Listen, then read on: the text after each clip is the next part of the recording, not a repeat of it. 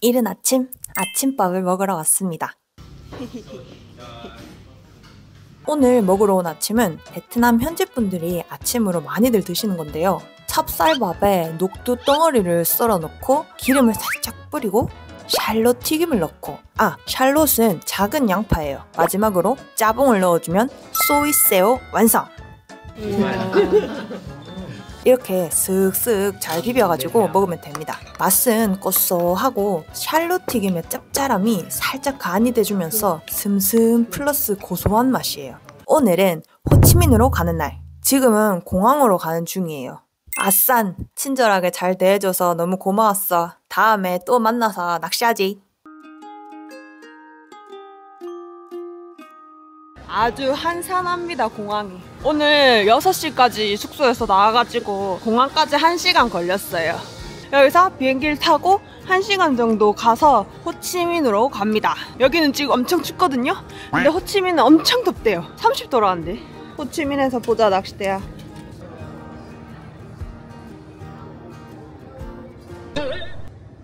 목이 많이 마르기 때문에 물을 한번 사보도록 하겠습니다.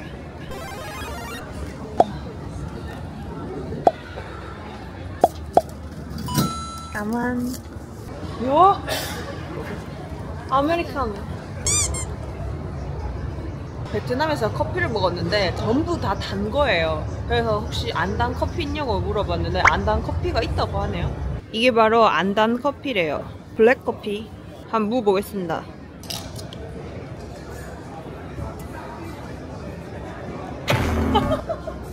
달아요.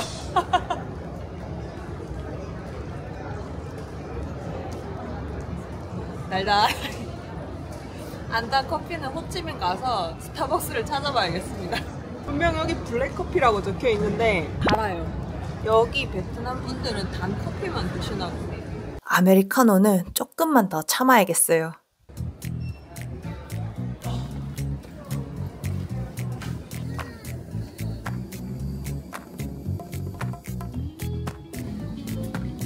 제가 탄 비행기는 베트남 항공인데 좌석 간의 간격이 꽤 넓어요. 비행기 타면 필수로 보는 책자. 구매는 잘 안 하지만 그냥 보는 거죠 뭐. 맘미.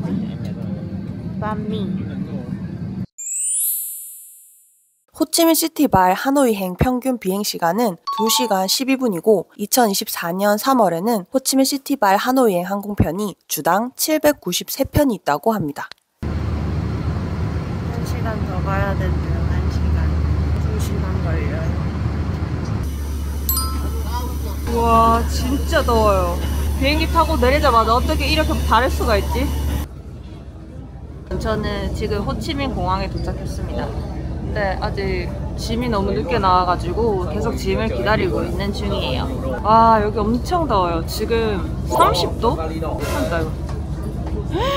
30도인 줄 알았는데 30도가 아니라 35도래요. 35도. 맙소사. 더우니까 시원한 맥주 한잔 하고 싶네요.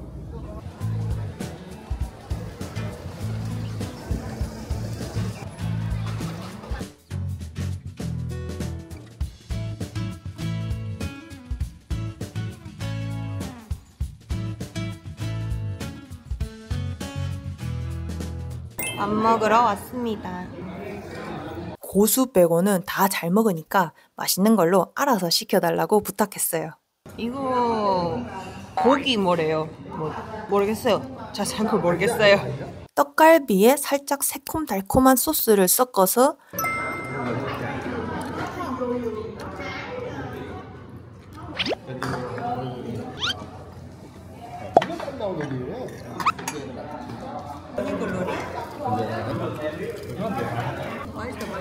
이게 한국 사람들이 많이 먹는 모닝글로리라고 해서 시켜봤는데 진짜 맛있어요. 간이 딱 맞아. 자라면서 속이 비어서 공심채라고 하는 이 채소가 바로 모닝글로리라고 합니다. 중국과 태국에서 흔하게 밥과 같이 먹고 베트남, 미얀마, 캄보디아, 말레이시아, 필리핀에서도 거의 김치처럼 많이 먹는데 속이 비어서 가는지 양념 맛이 잘 스며들어서 아주 그냥 밥도둑이라고 합니다.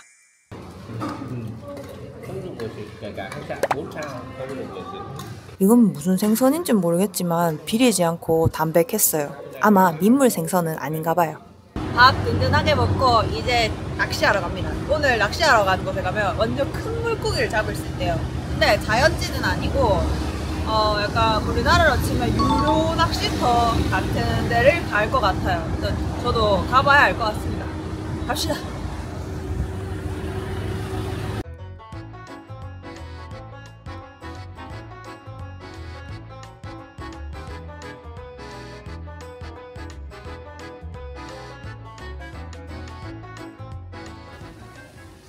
낚시터 들어가기 전에 들른 야외 카페. 엄청 평화로운 느낌이에요. 지금 한국은 엄청 추운데 여기는 이렇게 더우니까 뭔가 이상하다. 완전 푸릇푸릇하죠. 오랜만에 느껴보는 따뜻한 바람. 여기는 그냥 아무 곳이나 앉을 곳만 있다면 어디든지 카페가 되는 것 같아요.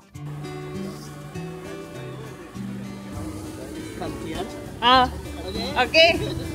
사장님이 만들고 계시는 이게 베트남 1편에도 나왔던 베트남 커피의 대명사 에스프레소와 연유를 섞은 카페 스어. 근데 이건 아이스 커피니까 카페 스어다네요. 저는 커피를 안 먹고 사탕수수를 한번 먹어보고 싶어가지고 사탕수수를 시켰어요. 오.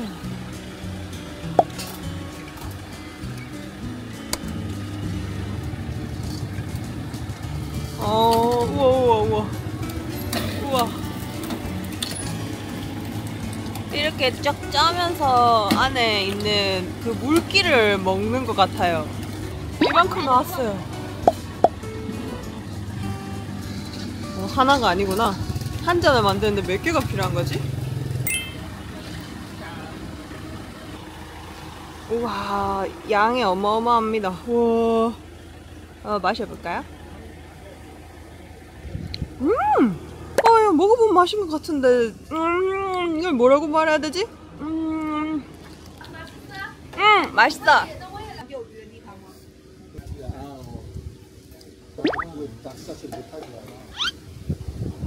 유튜브. I saw 2 days ago. I saw you years ago. Thank you. 구독하려고 했더니 구독하고 있었어. 자, 사탕수수 마저 마시고 다시 출발합시다.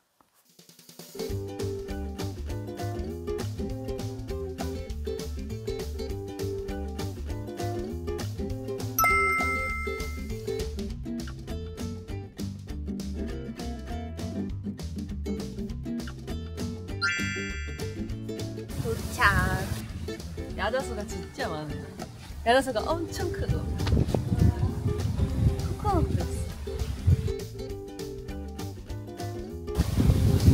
와, 근데 바람이 진짜 많이 부네.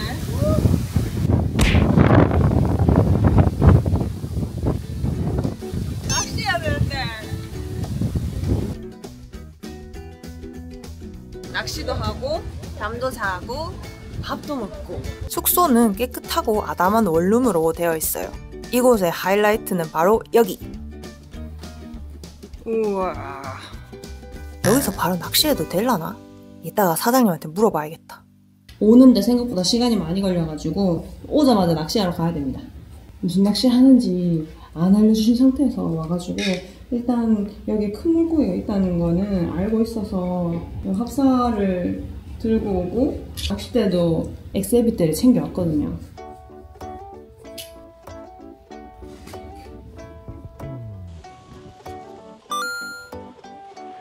짠! 짜란! 여기 한 3일 정도 있을 것 같아요. 3일 동안 있으면서 여기에 물고기 종류가 무려 7가지라 하는데 7가지 다 잡으면 좋겠다만 최대한 많이 한번 잡아볼게요. 이런 낚싯대로 잡는 거야? 이 택도 없을 것 같은데?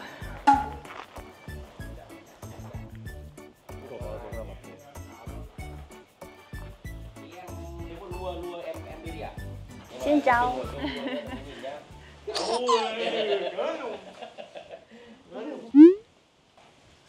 우와, 여기 대낚시 이걸로 안 돼요. 물고기가 워낙 커가지고. 루아. Go.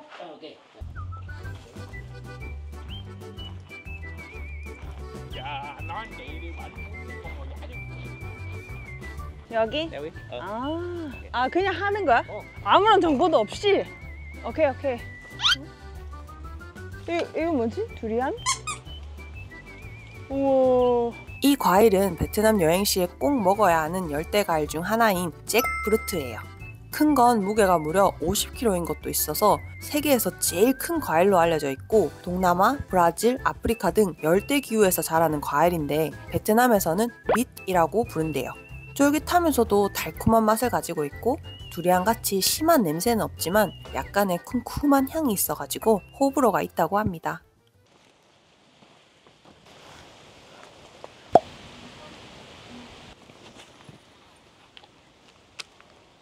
여기는 밥을 주겠죠? 가둬놓고 키우는 데니까. 그러면 어떤 밥을 줄까요? 그거랑 비슷하면 또 옳지 않을까? 여기 계단이 있네.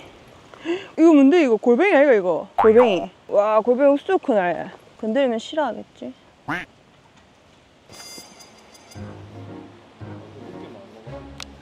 고기 나왔다. 봤다. 그건 뭐해? 먹어봐야지. 이런 데서 프리릭을 써보는 것도 재밌겠다, 그죠? 전혀 상관없을 듯한 느낌의 루어인데. 역시 그 몸이 한 번씩 위로 쭉 올라왔다 내려갔다 하긴 하는데. 여기 별로 수심이 안 깊어요. 바다에 걸리는 것도 없고.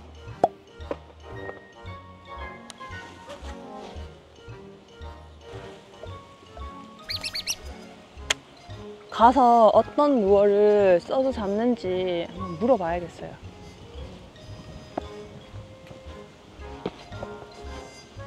주인장님 어디 계시나요? 팝하고 꺼내.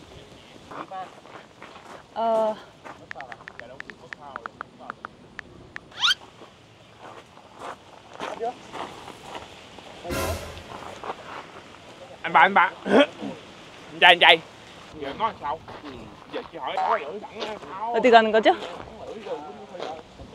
하나 하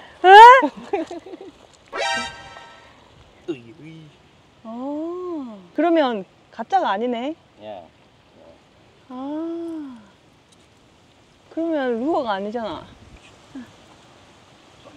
일단은 한번 이래가지고 한번 손맛 한번 보고, 네, 다음에 얘기하는 걸로. 일단은 한번 보고. 까만. 오케이. 여기 계시는 가이드분이 이렇게 하라고 알려주셔가지고 일단은 이렇게 한번 해보려고요. 우리 스앵님들께 고기를 보여드리고 싶기 때문에 저도 손맛도 보고 싶고요. 여기 고기들이 엄청 다 크대요. 한번 해봅시다. 예. 그리고 하는 방법은 많이 움직이지 말고 바닥에 내려놓고 조금씩 깔짝깔짝 움직이래요.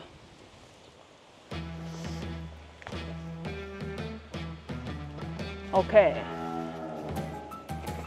아까 여기서 고기가 울렁하고 올라오는 걸 봤거든요. 그래가지고 여기 딱 전자갖고 지금 던져놨어요. 드랙도 이 정도면 됐고 깔짝깔짝만 움직이라고. 깔짝깔짝. 여기 가이드가 이게 직방이라 했거든요. 직방. 여기는 루어탕이고 저 옆쪽에는 찌낚시 하는 데인데 저도 여기 있는 동안 저기 있는 찌낚시 한번 도전해 봐야겠어요. 뭐 잡았는가 본데? 저는 아까 보니까 식빵 있죠? 식빵 으깬 거, 그런 거를 가지고 낚시를 하는 것 같더라고요. 여기 자꾸 워워워 하는데 많이 궁금하긴 하지만 저도 잡으면 됩니다. 왔다, 입질. 입질 왔어요? 근데 입질이 큰 고기치고 뭐 이렇게 야가돼. 너무 큰 고기 잡혀보면 뒤로 두는 거예요. 이게 지금 무게가 별로 없어서 바닥에 고정이 잘 안 되니까 여기다가 뽕돌을 하나 달아봐야겠어요. 요 스냅에다가 뽕돌 하나 딱 달아가. 뽕돌 하나 달았습니다. 짜오 멍멍. 베트남 멍멍. 반가워 멍멍. 여러분, 마음을 비워야 고기가 온다고 그랬어요.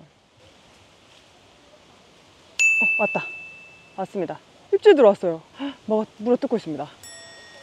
지금 잠깐 또 안 뜯어먹고 있는데 또 올 거야. 맛을 봤으니 저렇게 살짝씩 움직여주면서 기다려줬다가 제 마음은 아주 빨리 잡고 싶은 마음이지만 좀 기다려줬다가.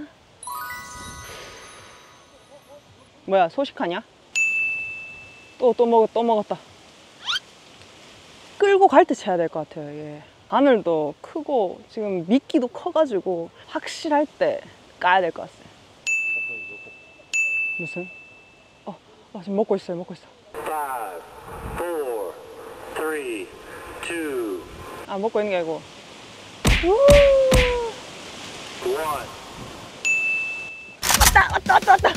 왔다 내꺼. 우와.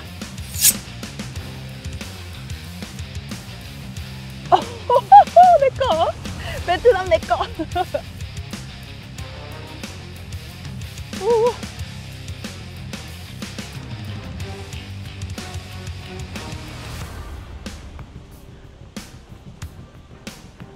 좋아. 우리 스앵님들한테 얼굴 보여줘. 컴온. 오. 그래. 어유.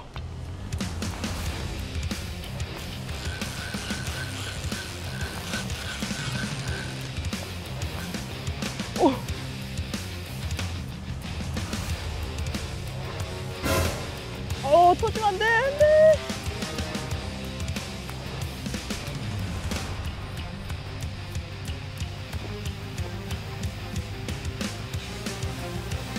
왔다. 발 앞에 왔어요. 근데 힘을 좀 더 빼고 올려야 될 것 같긴 한데. 오.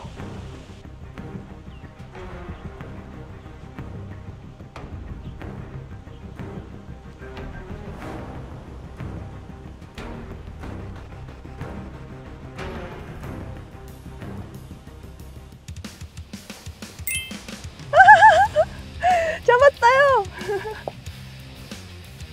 오. 크다.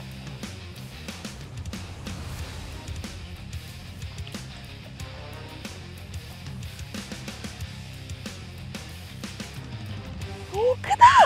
와. 크다.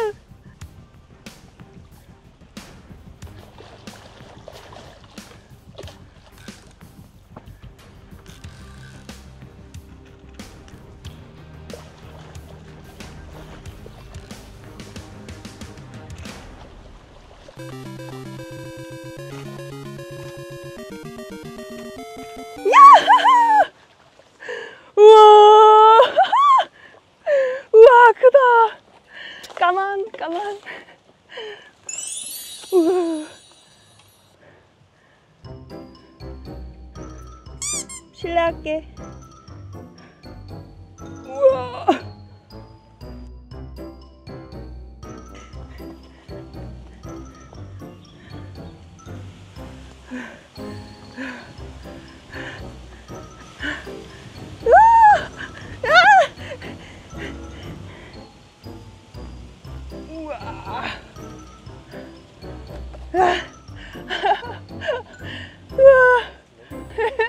와, 힘이 장난이 아니에요. 우와, 좋다. 고마워.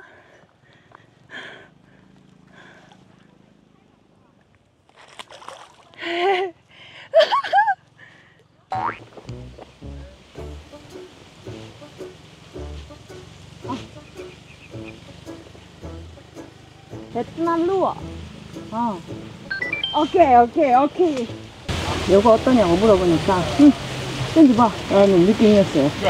비록 말은 안 통하지만은 손짓 발짓 하면 뭐 다 되는 거죠. 친구입니다. 저보다 한참 어려 보이는 것 같아요. 너무 귀여워요. 웃는 모습이. 먹은 게 아니라 그냥 건드리기만 했구나. 느낌이 자꾸 톡 이런 느낌이 들더라고요. 일단 요거는 비상으로 하나 가지고 있고, 자리도 바꿨고 이제는 루어로 한번 해보려고. 베트남에서 선물 받은 루어예요.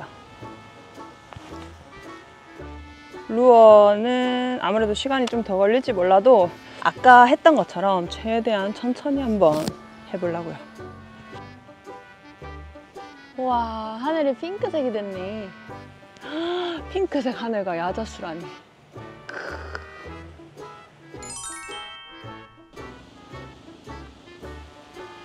루어도 좀 봐주라.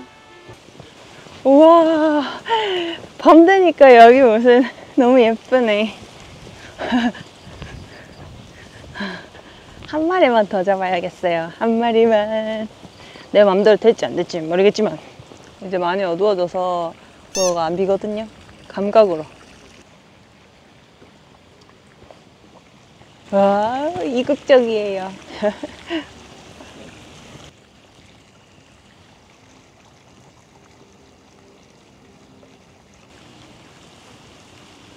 와, 여기도 별이 보이네. 아, 딱 한 마리만 더 보고 밥 먹었으면 좋겠는데. 한 마리. 한 마리. 그거보다 컸다. 그거보다 컸다.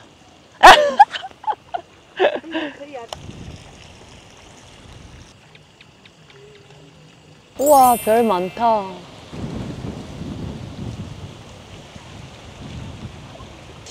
밤에는 안 나오는가?